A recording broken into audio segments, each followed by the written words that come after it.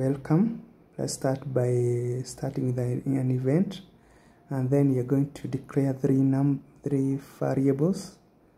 So the first number that you're going to ask the user to input, and the second number, and then the total that you want to get after adding those two numbers. And then you're going to set those three variables to 0. So the first number, the second number, and the third, and the total, so that when you start the program, all the variables will be 0. And then you are going to ask the user to enter the first number,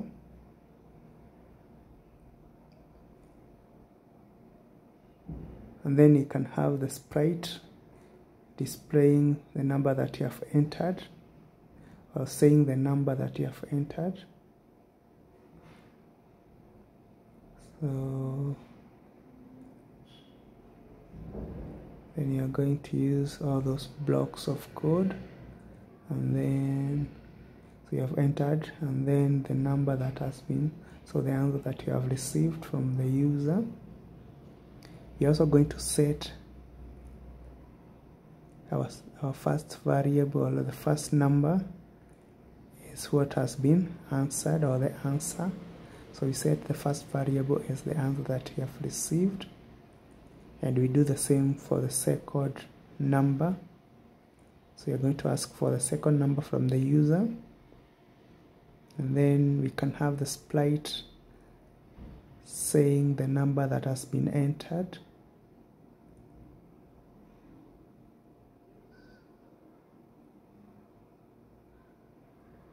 So you can say you have entered this number, and then the answer that you will receive from the user.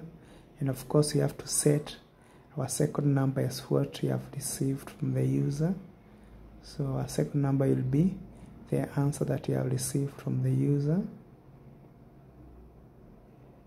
Then from there we are going to set our total as the first number you add the second number.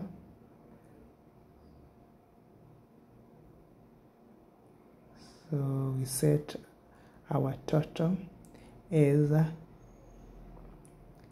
the first number that you have received. So first number,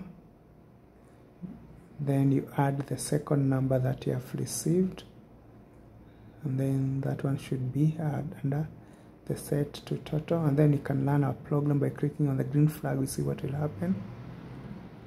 Then you add the second number, and then our program will be able to give you an answer. But you'll find that the block where the sprite is saying something is not necessary, so you can move that one.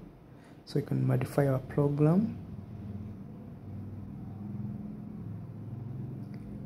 Then we execute our program to see what will happen. So 2 plus 2 should be 4. You can try again. Thank you, and keep watching for more tutorials.